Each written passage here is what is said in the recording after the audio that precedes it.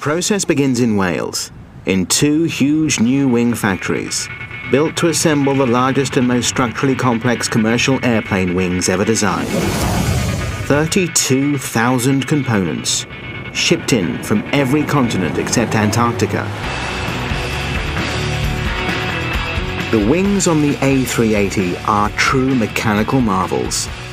They provide flight control and enough lift to carry the fuselage, plus the 4 supercharged engines, each weighing nearly 6.5 tons.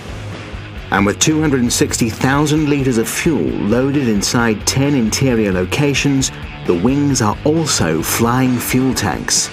They're one of the most critical structural components in the entire aircraft.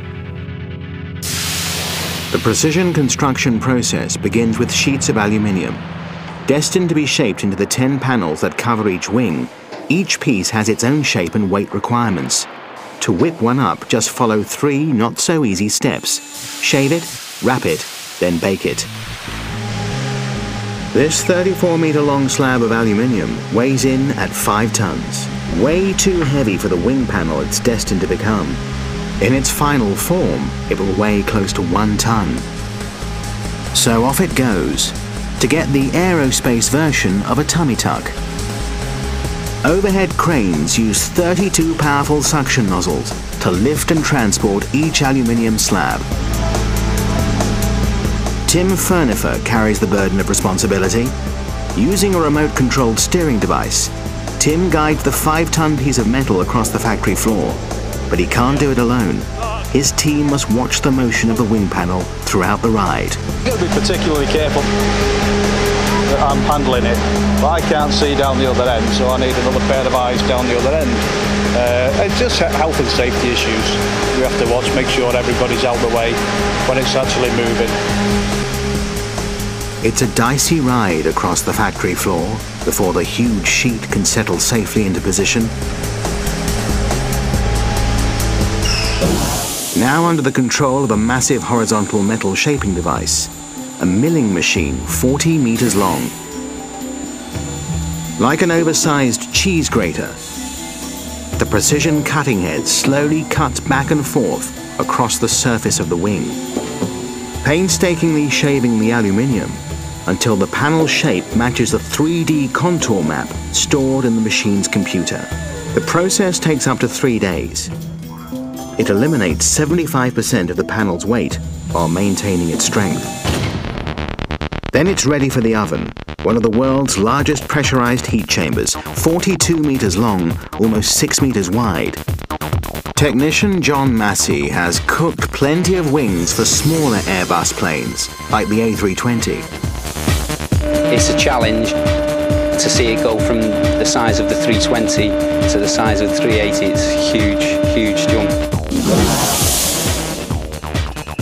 The A380 wings are 50% larger than A320 wings. That means a 50% greater chance of error in this critical process. Baking requires careful setup.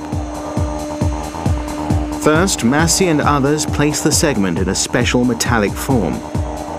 Then they vacuum seal the entire assembly with a massive piece of plastic shrink wrap to protect the metal from contamination. Inside, the heat must be uniform across the entire panel, 150 degrees centigrade, with no room for error.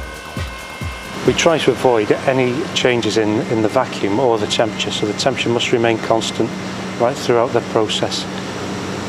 It must maintain within 3 degrees, otherwise the run is invalidated.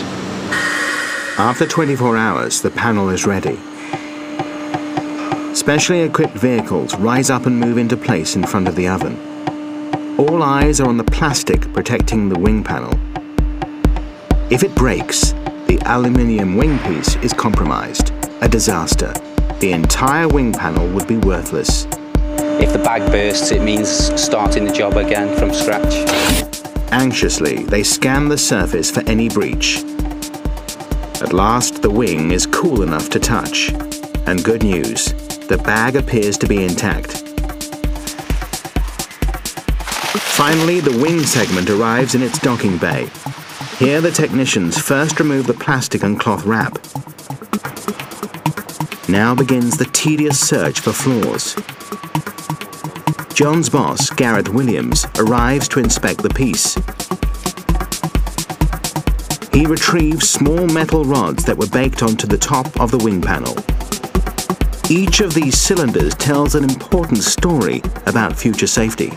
These are test pieces which are made of the same material as the wing panel, and we use them to confirm that the heat process that this part's just gone through is correct and it's to the right specification. When this testing phase is complete, Gareth and John get the OK to move the wing to its next destination. The nearby wing assembly plant, an enormous brand new factory located just up the road. It's one of Britain's largest industrial buildings built in this century. It's nearly 85,000 square meters in area, equal to 12 full-size football pitches. This is where the builders attach the aluminium skin panels to the wing skeleton. George Lee guides his team through the tricky assembly process. Today they're preparing to lift and place one of the largest of the 20 aluminium panels, 34 meters long and weighing in at more than 1 ton. Size is a great challenge because everything requires some form of overhead lifting. Nothing can be lifted manually, so virtually everything requires overhead craneage movement, and therefore the management of the craneage system is very, very important. The panel hangs like a huge guillotine, suspended over the factory floor. But that's not all that's hanging over the assembly team's head. Time is running out. Along the edges of the partially constructed wing, builders have applied a sealant that'll help to ensure the integrity of the fuel tanks. The sealant dries quickly within hours. The team must fit the wing panel into place before the sealant dries, or the wing could be defective. This time they're cutting it close. The only concern I've got is the time factor. If they don't succeed, the team will have to scour the sealant off the aluminium surface and start the whole process again. Finally, the panel settles into place. 1 down, 9 to go. It can be stressful, yeah, it can be stressful. At this certain times, it's an enjoyable job, because when it actually all works and goes together, it's quite enjoyable. You've made it an achievement. Now it's time to glue and bolt together the pieces, like building the world's biggest model airplane wing. This part of the process remains a carefully guarded trade secret. The company wants our cameras off. No cameras. The secret assembly process inside the jig will take nearly 4 weeks to complete, but it takes more than a wing to make a plane.